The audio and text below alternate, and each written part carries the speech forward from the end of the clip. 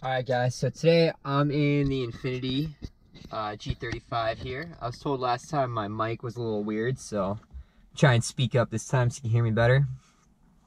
Today's video is about 5 things I wish I knew about the Infiniti G35 before I'd gone and purchased it. Now, if you follow my channel or know me at all, you probably realize that this is my favorite car in the world. Like, this is my dream car, is the G35. So, I mean, obviously I still like it, but these are 5 things that are kind of a heads up to either a new owner or if you're considering one.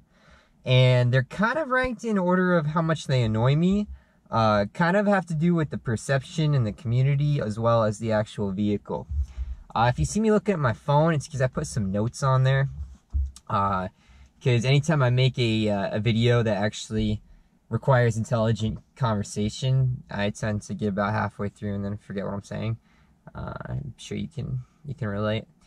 So to start with, I don't need the notes though. To start with, this has got to be something that I hear a lot, is crankshaft positioning sensors.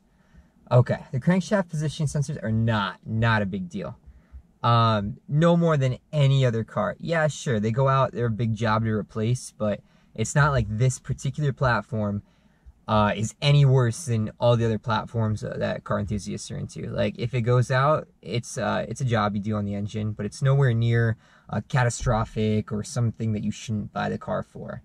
They're not that expensive. When all is said and done, you can do all 4 of them. Yeah, so crankshaft positioning sensors are something that a lot of people will shy away from this car for. Number 2 is oil consumption. Anytime you talk about G35s or look on the forums, you'll see that people are like, okay, the oil consumption in these cars, they just burn through oil, they eat up all the oil consumption is terrible. I'm here to tell you that that's really, if your G35 is eating oil or burning oil, you really need to get that checked out, because it shouldn't be. There's something wrong with your car. As a whole, the platform does not burn oil. I maybe top off my oil. I do my oil when I do my oil changes. If I take a long road trip, I'll check the oil. But the VQ35 HR engine has very little oil consumption. The earlier models might have had more of a problem with the oil consumption, but at least for the later model years, they completely solved that issue. Does not apply. Number 3, no one is gonna understand that a Skyline and a G35 are the same car, or that a G37 and a Skyline, or a Q50 and a Skyline. So don't even try to explain it to them. It'll end up with a lot of confused looks. A lot of people think that there's something wrong with you, but yeah. When I obviously was looking at buying the car, I knew it was a Skyline, so that was like one of the reasons I loved the car and really wanted to buy this car. You look it up, and it's the 11th generation Nissan Skyline. It's a V36 chassis. In Japan, you go over to Japan, there's no Infinitis. They're all called, all the G35, G37s, they're Skylines. They're just the newer models of Skylines. They're different than the older ones. They have V6 engines instead of inline engines.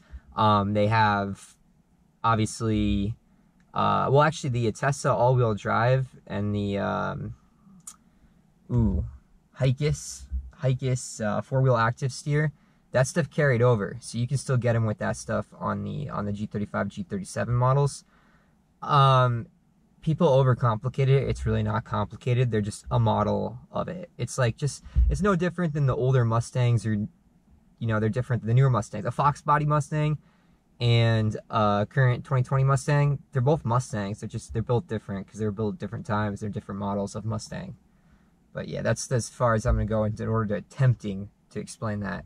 I have some buddies over in Japan, and they were telling me, they were trying to teach me stuff even more about it that I was not quite getting. Apparently there's no Q60 in Japan.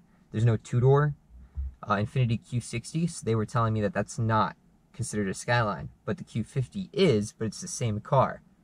So that one, I still have to talk to them about, because I did not quite understand that. I got to talk to my buddies in Japan. Okay, continuing on, what's number 4? Everyone is going to try to race you, no matter what. I mean, you're driving down the road, there's going to be a racer in a Civic, Honda Civic, pulls up next to you, and is just slamming on the gas, bouncing off his rev limiter for no apparent reason. You're just going about your day. You're drinking your coffee, you're going to work, and this guy's just over here looking over at you and then takes off at 2 miles an hour. Mustangs are no different. Mustangs are going to do the same thing. They're going to slam on their gas, scream their engine next to you. You just have to put up with it. I mean, you just don't pay attention to them. It's not a big deal. Or go to the private track or on the drag strip, you know, on Friday night drags at Wild Horse, and where you can legally race and go smoke them. That's another option. Then they won't pull up next to you anymore and just rev their cars out. Yeah, that's pretty bad. All right, let me check. I know I got one more point here. I was only 4. I got 5 points. What is the last one? Oh, the 2009 G37 is identical to the 2007-2008 G35. All the parts are compatible. So, obviously, it's got the different engine, VQ37 VHR versus VQ35 HR. But you can use anything off of it for the G35, which is great. I wish I knew that so long ago, because it's really hard to find compatibility or parts for the late model G35s that are compatible. So that if you can expand your search and look at the 2009 G37s, it helps so much. Okay, I hope you learned something from this. It's on my blog. I posted it on importlife.blog. If you're thinking about picking up a G35, G37, I hope you at least found this interesting. And you know what? I'll catch you next time on Import Life. And if you didn't find it interesting, that's cool too. But you know, I got a lot of fun videos, so hit the like button, hit the subscribe button. I'll see you next time.